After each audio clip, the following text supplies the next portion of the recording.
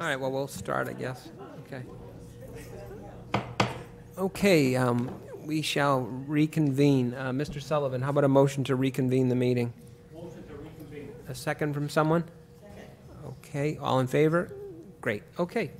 So when we left off, the hearing of visitors, Mr. Sullivan pointed out, and we did that. So the next item on our agenda is the consent agenda. It is the bundling of certain routine business of the school committee. At this time, any school committee member can take an item or items out for individual or group discussion. Would anyone care to remove any item or items for discussion? Seeing none, then could someone make a motion to approve consent agenda A through K? Motion to approve consent agenda A through K. Second. Any further discussion? All in favor? Thank you. Okay, communication. Communication, the Elections Commission request to use the school as a polling location.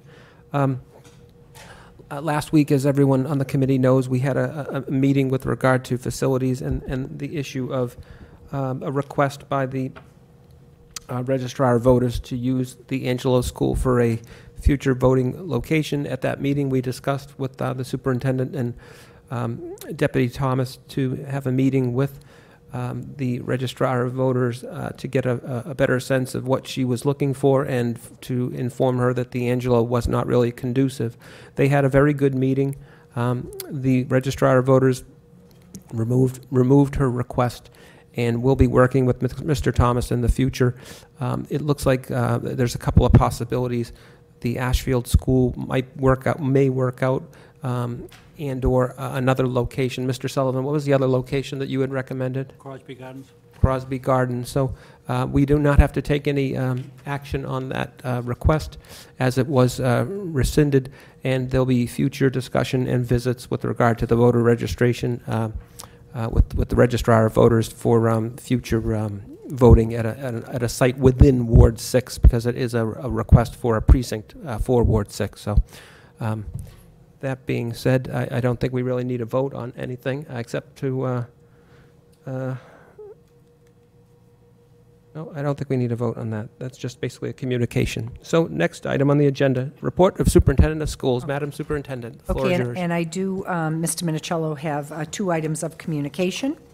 I did receive a note I want to share with you. It says to the superintendent of Brockton Schools, Kathleen A. Smith, and the school committee. On behalf of my family and myself, I want to thank you for taking the time to recognize my husband, Carl Landerholm, for all his hard work and time spent with the children of Brockton. He loved sharing his knowledge of the history of Brockton, especially to the young people. Thank you also for the beautiful flowers that you gave me. Sincerely, Diane Landerholm. And also, I would like you to know that we did receive communication from Commissioner Jeff Riley. As you can remember, last fall we had a water main break at the Downey School. We had to cancel school for the day.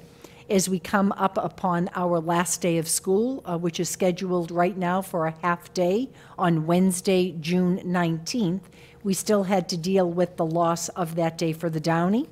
We asked the commissioner to waive the day and allow us to have the Downey students that day go not just the half day, but the full day of school. So they will be the only school that has a full day on Wednesday, June 19th. There will be a full lunch. There'll be activities. I know Principal John Kelly is reaching out to the families, making sure that although the rest of the district is a little different, we fully understand that that will be a full day. I want to thank the commissioner for working with us. Coming back for an additional day would be a hardship as far as opening school, not being able to move forward with some of our plans that we have for professional development with staff, et cetera. So again, that was good news that we just received, and we're moving forward to inform the families. And next, I also want to share with you, we all attended graduation on Saturday, and first of all, we're so fortunate that the weather, at least in my 6 years, the weather has been beautiful, sometimes a little warm. Saturday was just one of those days you actually could feel the breeze. This was just an exceptional class that we just saw tonight, so many wonderful things, how they represented us in the city with their academics, their sports, their drama, their artistic talents, so many things. But I want to share this with you, and I'm going to give this to Mrs. Campbell to actually pass around. So I did receive, and if you listen to Dr. Cliff Murray's speech on Saturday, he did reference one of our students who actually sent in a speech to possibly be chosen as the student, I don't think I ever say this right, salutatorian? Yeah, So it is salutatorian. So this is a young man that had many challenges, and yet I think it is worthwhile for you to hear what was said. So the mom wrote to me, Stacy Wright, this is student Anthony Wright. She said, I just want to share this with all of you. Anthony wrote a speech, and she informed me that he wrote this himself. And he did audition to be the keynote speaker at graduation, and someone else was chosen, but she did not want this speech to go unread. She truly talks about how indebted they are because of the progress that Anthony made, what a wonderful experience he had at our high school, and I would like to read his speech. So it says, hello, and welcome to the graduation for the class of 2019. Today is not only a special day for us students, but it's a special day for the families, teachers, and staff members who have helped prepare us for this day. My name is Anthony Wright. Some of you may know me and are aware that I have autism. For me, my family didn't know if this day would be today or 3 years from now, but I made it with the help of so many of you. Class of 2019, we have been working our whole lives for this moment. We earned this. We deserve this. I'm not here to deliver a speech about myself and having autism, but a speech about any student who is struggling with some type of obstacle. Never let it hold you back or make you feel like less of a person. Continue to push yourself out of your comfort zones, because this is how you will find out how truly amazing you are. There were days that were tough, but with the support of all the great staff here at Brockton High School, they helped me and you get through many difficult times. The support of family, friends, teachers, coaches, counselors, and countless others has helped us to get where we are today. Maybe it was the boxer football players and cheerleaders who sat with you every day at lunch your freshman year so that you never had to eat alone. Or maybe it was the superintendent who came to visit you at your new job. Or maybe it was the director of special education who helped you get that job. Or being part of the track team with the boxer buddies. Or it could have been your teachers and guidance counselors who went above and beyond to make sure you were on the right track. Maybe it was the nurses and paras who were always there helping and taking care of you. Or maybe it was a teacher who wasn't even your own teacher, but had one of your siblings and saw your potential and made you feel special. All of these things happened to me, and I am sure most of you have had some very similar experiences. Maybe the drama club, arts department, or one of your sports coaches that inspired you to be the best person you could be. Or was it a teacher from your freshman year that told you a story about a cousin who wanted to be a lawyer that made you want to study harder? A desire to be the first one in your family to graduate or be the fourth child to make it to college? Or you just wanted to prove that just because you have a diagnosis or some type that you will graduate and will go on to college? We all need a little push to show our true potential. I am graduating today alongside all of you, thanks to my family and all the amazing staff here at Brockton High School. And this is a quote. At BHS, your differences don't matter or define you. Our differences define Brockton High School, a place where it does not matter if you are autistic or athletic or artistic, you are a boxer. These last 4 years have gone by in the blink of an eye. In that time, it has made us mature and grow. Brockton High has helped us better ourselves and prepare us for the next chapter in our lives. The future is holding great things for all of us. Our desires have pushed us to where we want to be.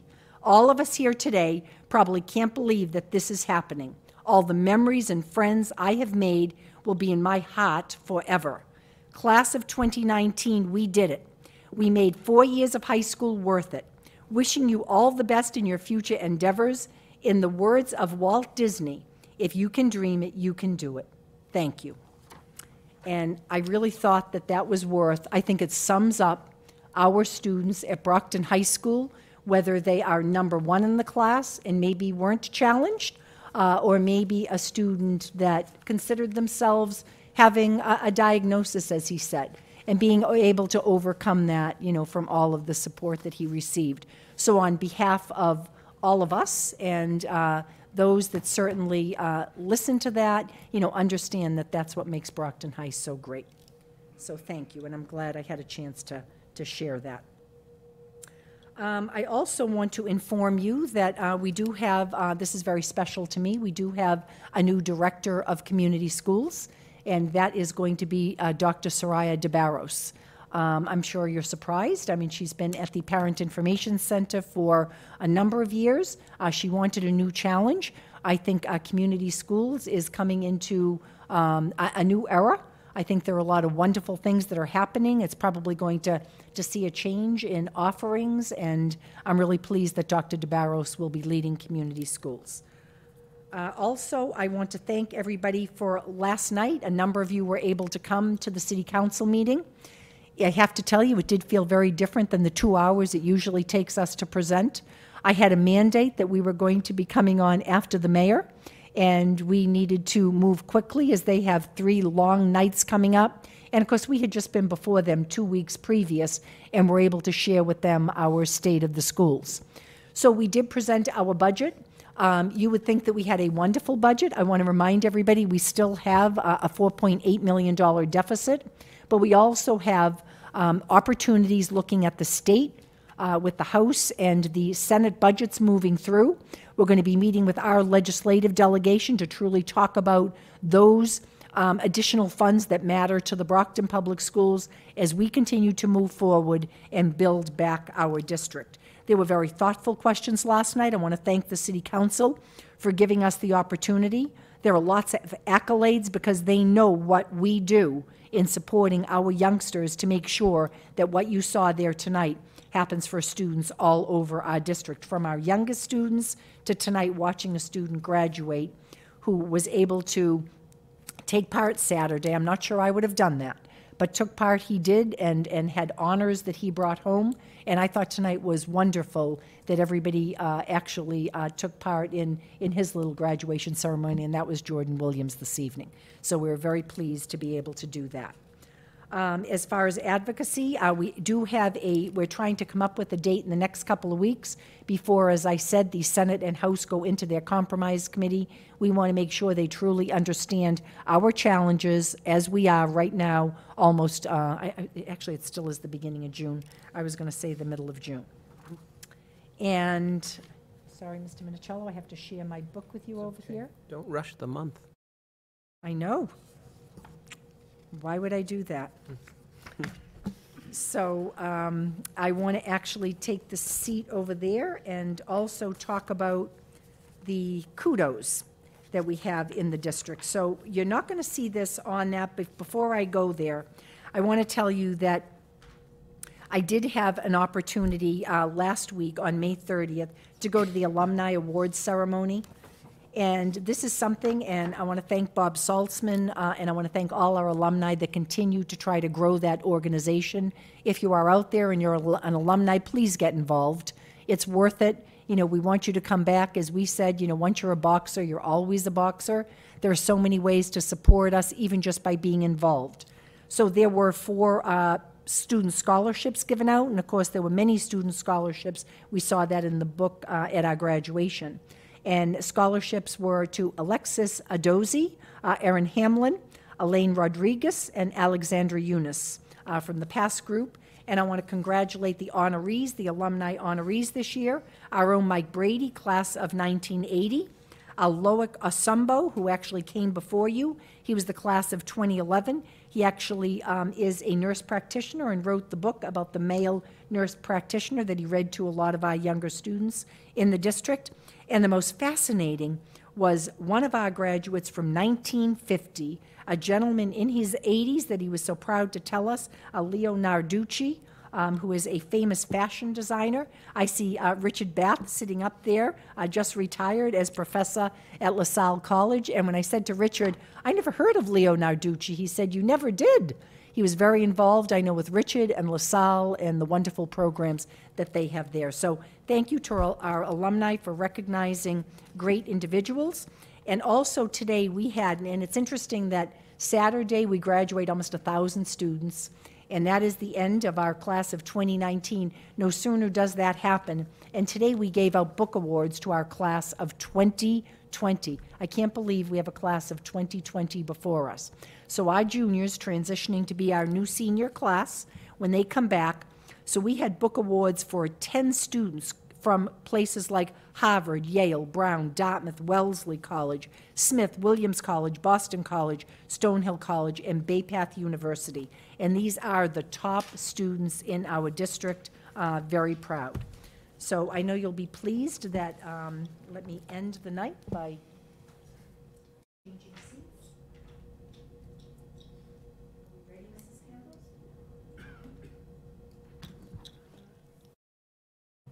So these are happenings in our district this past week.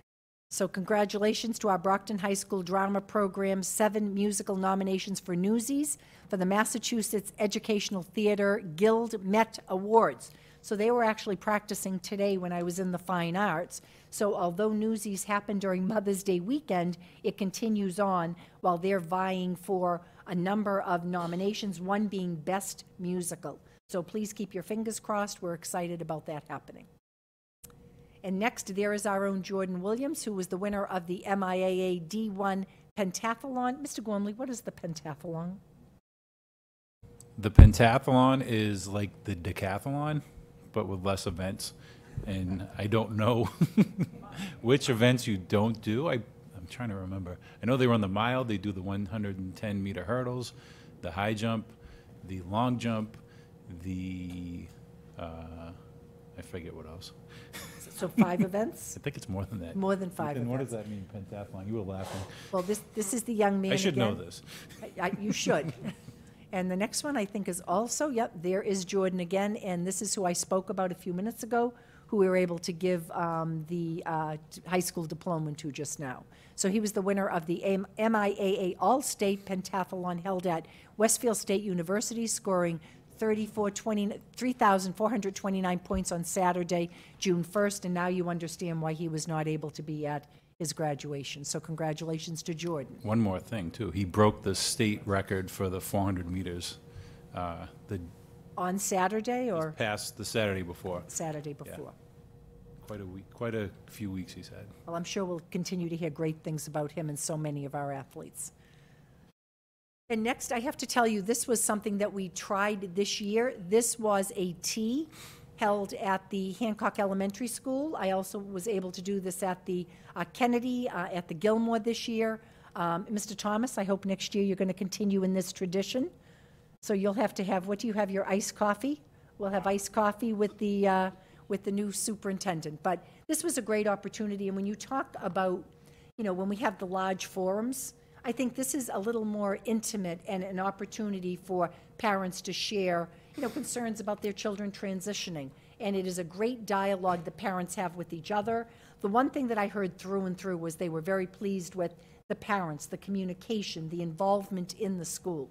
So I want to thank Chartwell's. You can see they put out tea, they put out goodies. You can't see it, but we actually have china that we're using, our beautiful white teacups. So it's really very elegant, and I want to thank everybody that took time out of their busy day to come and join us. And I think we have a group picture. So I want you to see Principal Steve Shaw that hosted this. You do see we had a dad at tea. I want to point that out. And again, this was a great group and a lot of excellent conversation. Thank you, parents from the Hancock. Now, also, Vula Rumas and Gloria Chow were just named and received an award at the Matt Soul Conference last week for the recognition of their work with the Manthala George Jr. Global Studies School. I will be inviting them to come before you, probably our last school committee meeting on June 18th, but I wanted you to see that this past week. And these are our Gator girls from the Angelo School. On the Run team competed in their 5K also on Saturday. Thank you to all the teachers there that support these young women in leadership, in girl power. What do they say? Gators got grit, we don't quit. Perfect. So congratulations to all of them. And tonight, I know that we still have some time, everybody, from 4 to 8, to Tuesday, June 4th, 4 to 10, at the Texas Roadhouse. So it does support our CPAC, and I know at our Special Olympics, I actually probably should have had pictures in there from that on this past Wednesday, the mayor gave a check for $50,000, I believe, from a block grant to support the playground that you know that Terry McIntosh from the CPAC came before you earlier in the year. So that's a wonderful kickoff to put towards the playground so that all children have access to our playground. So thank you to them, and we'll continue to support them. And that is my report for this evening.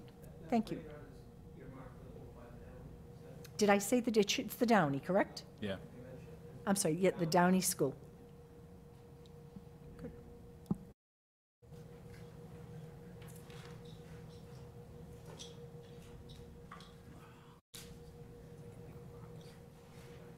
As you can see, there's lots happening in the district. Oh, and you have in front of you the postcards. Yep. So every year, Principal Nesrella, during April vacation, they take close to 70 youngsters? With chaperones, with nurses. You know, all we ever hear is what a great time the kids have, how well-behaved they are. I love the postcards that they send us. They usually do Philadelphia, Washington, and New York, and continue to do that during the 6th and 7th grade. So there's great opportunities for our students to get out there and see our wonderful country. So thank you to everybody involved with that. I know they always come before you. Usually next year you'll get a slideshow about the trip to New York. Always a fun time. Any unfinished business? Any new business? No need for executive session. Okay, anything before we wrap up? Ms. Sullivan? I just wanted to say, for Anthony Wright, I've known the family since he was in first grade. They came to the church. He received all his sacraments at the church. He doesn't let anybody stop him. He also, I don't know if you remember, but when we were in the library for the New Heights Charter School, he was one of the speakers that spoke against the New Heights Charter School coming to Brockton. I didn't remember that. Yep. So he had no fear of public speaking, it sounds like. No, he was only in like the 7th or 8th grade then. Yep. He doesn't let anything stop He's him. quite an accomplished young man. Do you think that maybe we could give him a certificate or invite him to? Would you like me to invite him to the June 18th? It's our last meeting of the year. I think that would be wonderful. I thought this was very, heartfelt, and I think this was excellent. I'd love to meet him in person and give him a Yeah, certificate. I was sitting in my office the night I opened this up when the parents sent it, and, really makes you feel, it really is what Brockton is all about. And, people need to understand that, we make sure every child reaches their full potential and has opportunity. And our students are the nicest. Today I did the freshman voices here. We actually had it in this very place because we had MCAS testing going on in the usual area. And I have to tell you, Michelle Bolton was with me. It was a great, great group that were truly kind to each other. Wanted to take pictures, thought this was a wonderful event, shared with us many things. They talked about freshman orientation, being nervous, when they're coming to Brockton High for the first time. I started to share some of it with Dr. Murray. And you can imagine what that feels like walking into this high school for the first time, coming from, the Ashfield or the Plouffe, although we think those are good-sized schools with almost 600 kids. You're walking into 4,200 kids here at Brockton High School, some quite a bit larger than you when you enter as a 14-year-old freshman, some 13-year-olds. So, again, I just can't say enough about the students we have. It really is what makes us special. 4 years goes by very quickly when you come to Brockton High. Too quickly. So we will invite Anthony. Great. Okay. Anything else? All right. Entertain a motion to adjourn. Motion to adjourn. All in favor? Thank you for attending. We are adjourned.